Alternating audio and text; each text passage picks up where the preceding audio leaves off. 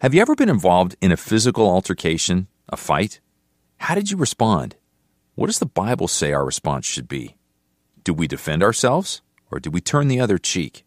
Well, stay with us as we deal with that issue and many others as well. How firm a foundation, ye saints of the Lord, is laid for your faith in His excellent word. What more can He say than to you He hath said, to you who for refuge to Jesus have fled? Fear not, I am with thee. This is Steve Schwetz for the Through the Bible Radio Network, and you're listening to the Question and Answer program with our Bible teacher, Dr. J. Vernon McGee. We hope that you'll be able to join us for the next 30 minutes as we learn from the wit and wisdom that Dr. McGee brought to answering the questions of his listeners. Let's go to our questions now. This first one comes to us from a listener in Birmingham, Alabama. He writes, in your comments on Exodus 24, you read twice where Moses and the others saw God. And then you stated that this was an error of translation, and what was actually seen was the manifestation of God. Later in the same program, you speak about the tabernacle being built exactly like the one in heaven. You said you believed the Bible literally, and when it makes a positive statement, you accept it. It seems to me that you're not being consistent. Why do you maintain that God would not show His face to Moses or anyone else if He so desired? Very frankly, may I say that the way that I stated it, I'm sure that it sounded like I was being inconsistent, but I do not feel that I was, and I'll tell you why. That in the 24th chapter, as you've indicated, that there is the very clear statement that the children of Israel, they saw the Lord, and we're told that, and they saw the glory of the Lord. And I believe that that is what is meant, rather than that they saw God face to face.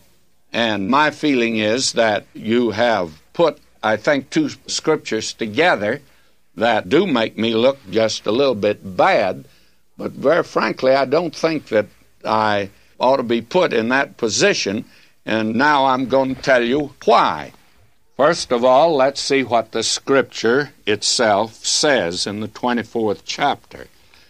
Now in verse 9, it says, Then went up Moses and Aaron, Nadab and Abihu, and 70 of the elders of Israel, and they saw the God of Israel.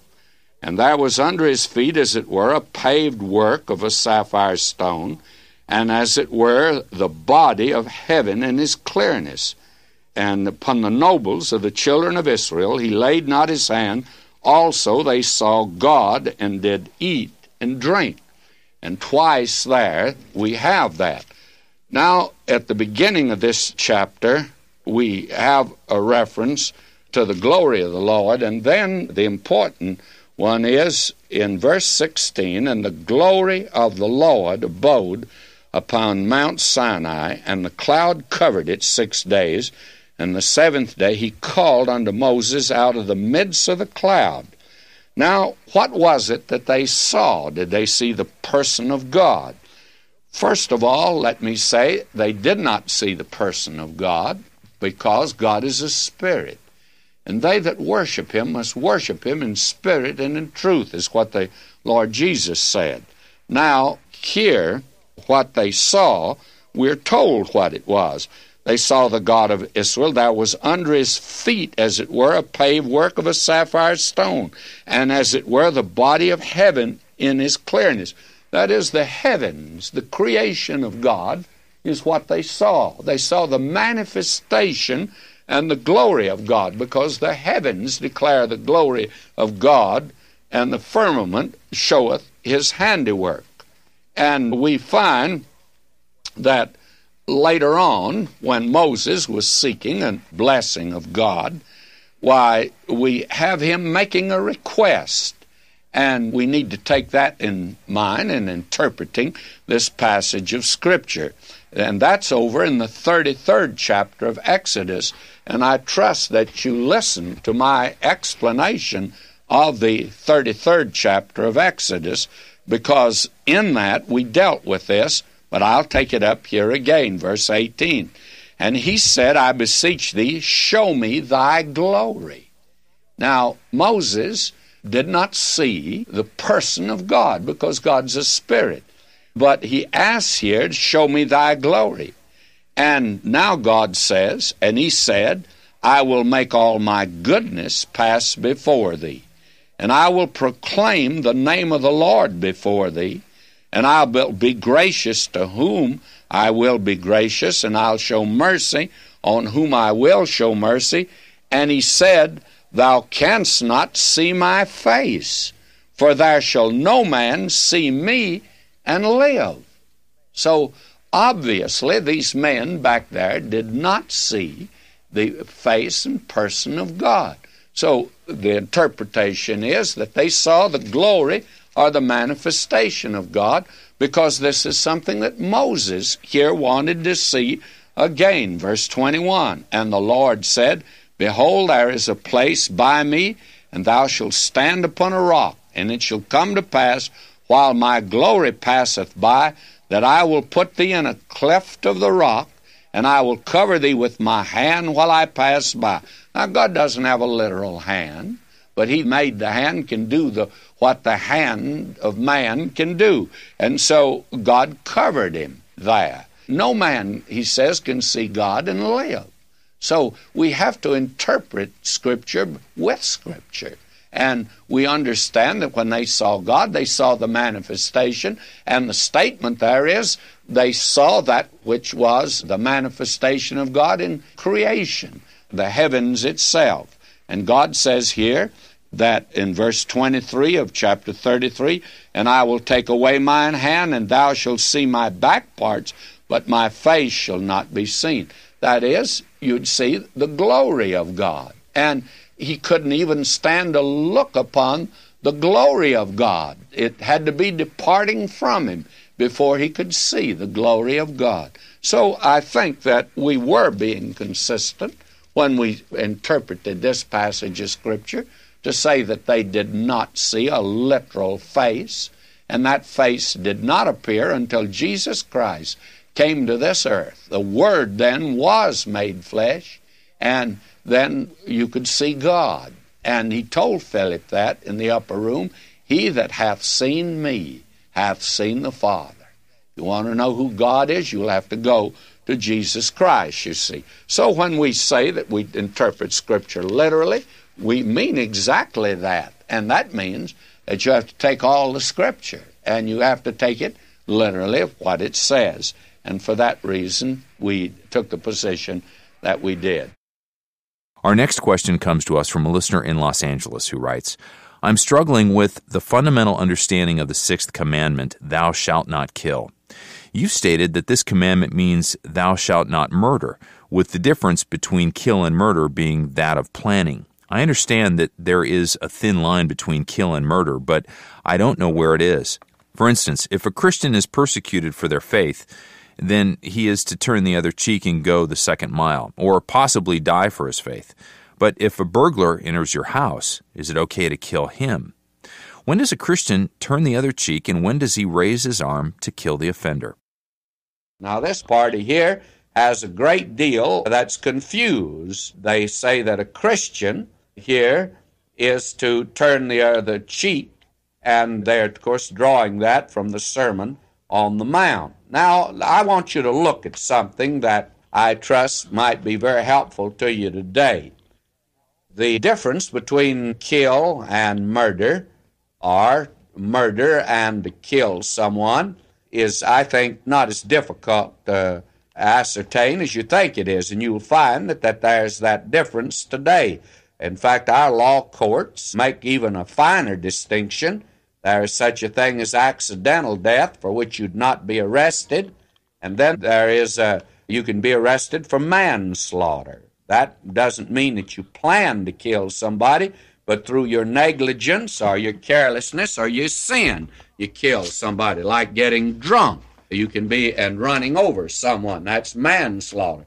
Personally, I think that ought to be changed to murder, but nevertheless, it's called manslaughter today. Then there is that which is known as premeditated murder. Now, I think it's our law courts make that distinction. Now, in the Scripture, you'll find that the distinction is made between that which is premeditated and that, of course, which is accidental. The Scripture tells us about, Moses gives us the illustration of two men that went out in the woods to cut wood. And one man, as he cut the wood, the axe on the end of the handle slipped off, hit the other one. Well, it may be that that fellow that was killed had a hot-headed brother that say, well, now this fellow had it against my brother all the time. When they got out there in the woods, why, he's killed him, and he's tried to make it appear as an accident. Well, that fellow, of course, that had killed him accidentally could flee to a city of refuge where he would get a very fair hearing before the elders, and it would be ascertained and determined, and this other man couldn't touch him, of course, while he's there in the city of refuge. He's protected there. Actually, it was God protecting a man that had been accused of being a murderer. But there is another case where a man plans and plots to kill another, as the brothers of Joseph did. They plotted to put him to death, you know. And that, of course, is premeditated murder. Now, the sixth commandment that says, thou shalt not kill, has to do with premeditated murder. It doesn't have anything to do with those that are killed accidentally. You might get in your car, as a father did the other day, backed out the driveway, and he backed over his little son. Well, he didn't mean to do that. He wouldn't have done that for anything in the world. In fact, that had been the last thing that this father would have done. But in the course of events, he did it. Now, he killed his son. He killed his son just as much as if he had gone in the house and got a gun and pointed at the boy and pulled the trigger. The boy was just as dead from being run over by the car. But you see the motive of the father. Now, that's the thing that makes the difference between to kill and to murder. Entire distinction as far as the Word of God is concerned. Now, you say here that if somebody reviles you and physically persecutes you for your belief in Jesus the Christ, our Savior, then you're to turn the second cheek and to go the second mile. Well, I don't quite find the connection of the Sermon on the Mount with your testimony for Christ. I don't quite get your connection there. I think you're putting together two things that do not belong together. The Sermon on the Mount will be in existence when our Lord's reigning here on this earth. Now, its great principles are for today. And if you understand this, to turn your cheek and to go the second mile, that it has to do with a burglar breaking in your home.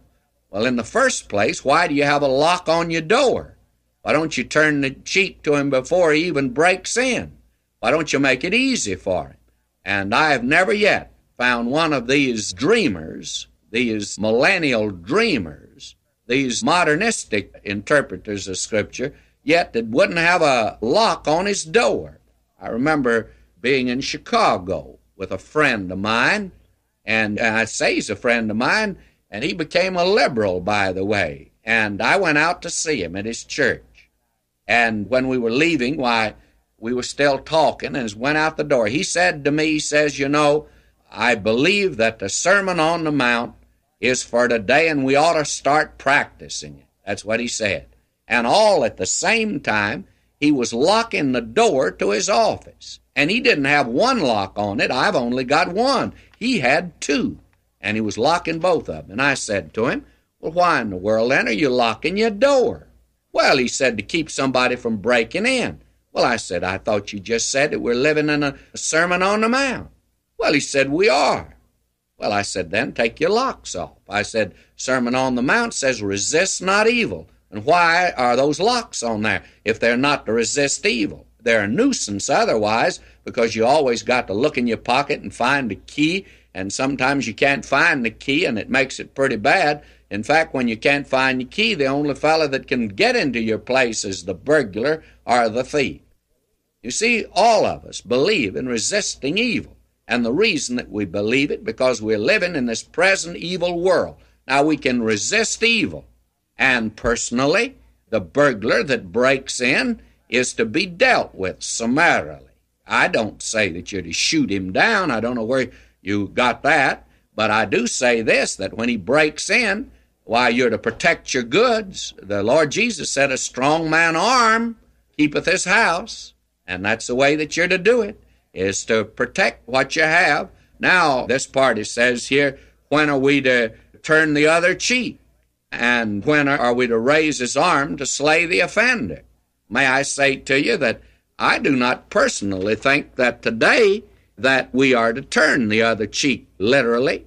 I can't see that. I don't believe that today. If some fellow knocks you down, are you going to get up and hold out the other cheek to him?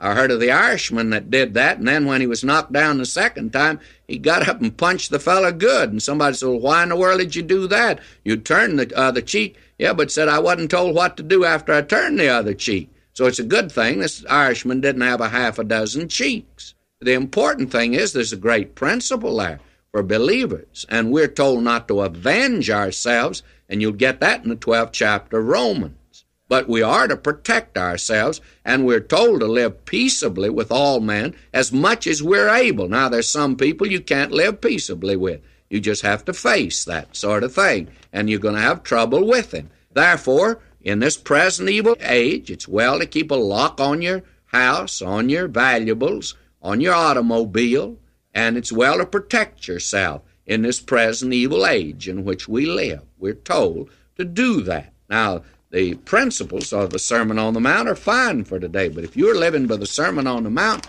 my brother, you are certainly faced with more than one inconsistency, and this just happens to be one of them, by the way that you've mentioned today. The whole thought is that when it says thou shalt not kill, it means thou shalt not deliberately, premeditatively murder. You shall not do that.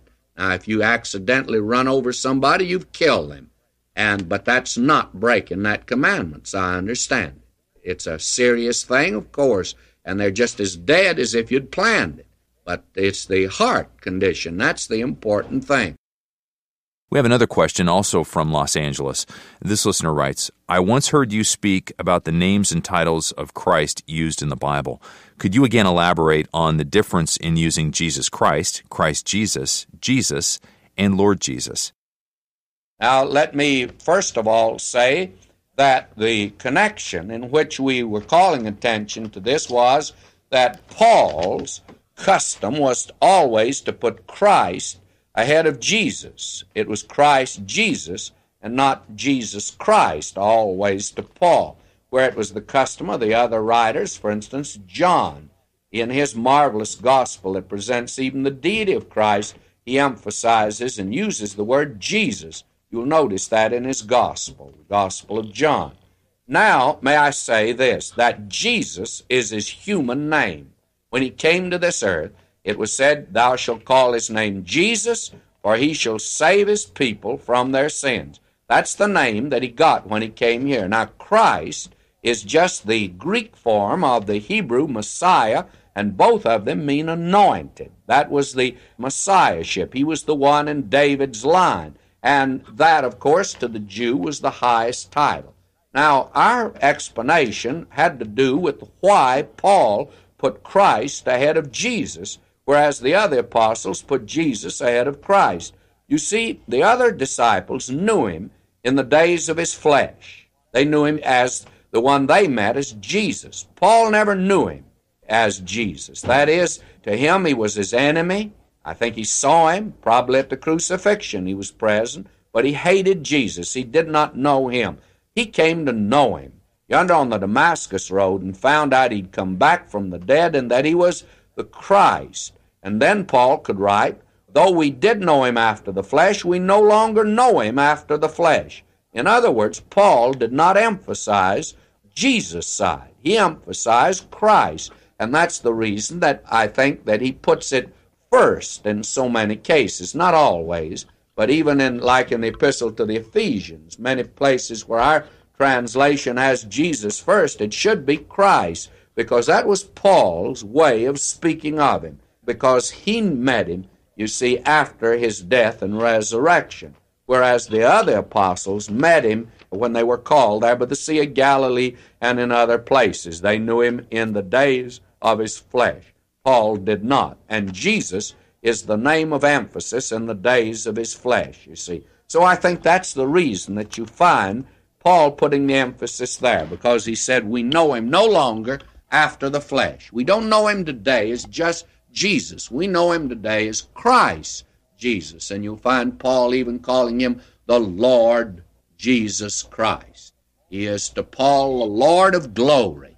And that is the place of emphasis and the point of emphasis that this man made again and again in his ministry. And then a listener from Fontana, California asks, could you speak to the issue of Easter and sunrise services used in churches today? Well, let me say that as far as Easter is concerned, it is true that Easter has accretions of time added to it and also of superstition and paganism, till actually a great deal of Easter celebration, especially with rabbits and eggs and colored eggs and that sort of thing, that's absolutely Babylonish. That's pagan and heathen to the very core. But for the Christian, why, we celebrate the resurrection of Christ. And I feel that we should take advantage of that day, because it's rather a matter of, well, it's a joke today that a great many people never go to church except at Easter. Well, that crowd wouldn't go at all if there wasn't for an Easter. So we need to take advantage of Easter Sunday and attempt to make as much of it as we can in the sense of preaching the gospel and especially the resurrection of Jesus Christ. So I feel like that as a believer, we need to take advantage of it, and we need to make a great deal of it. Now you ask about the sunrise service. I take it for granted you mean the Easter sunrise service. Well, actually, friends, that Easter sunrise service is just a fad that is spread across America the past few years. I don't know what it is in human nature that all year long they can't get up in time to go to 11 o'clock service and sit in a comfortable church, but for some strange reason they can get up before daylight on Easter Sunday morning and go out on a hillside and stand there and shiver and half freeze to death, and somehow or another think they're discharging their obligation to God and that somehow or another they've done something quite wonderful. Well, if the gospel is preached in those services and the unsaved hear the gospel, I'm for it. And if that's the only place we can get them out to listen to the gospel, fine and well enough. But if you want to know my private opinion of the Easter sunrise service, I don't think it's worth the snap of your fingers.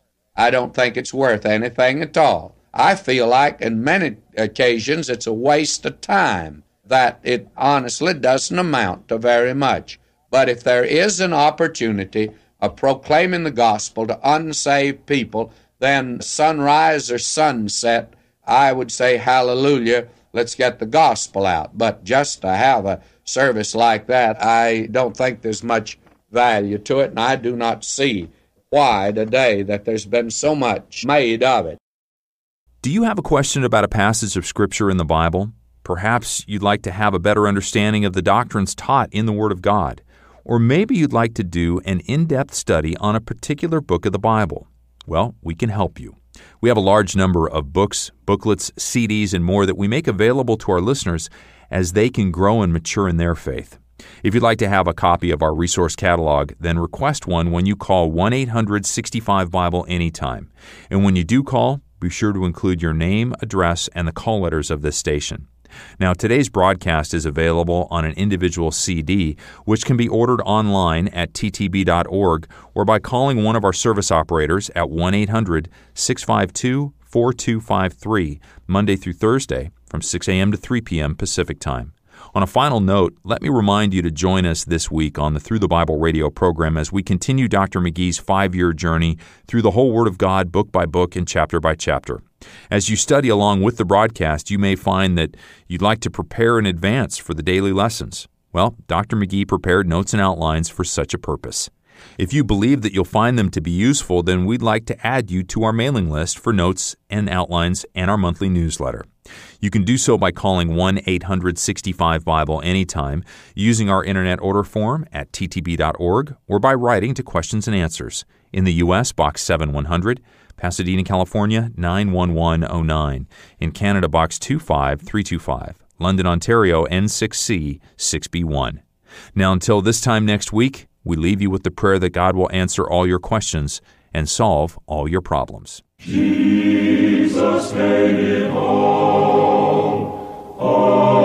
to Him I owe. Sin had left a crimson stain, He washed it white as snow. This program's been brought to you by the faithful friends and supporters of the worldwide ministry of Through the Bible Radio Network.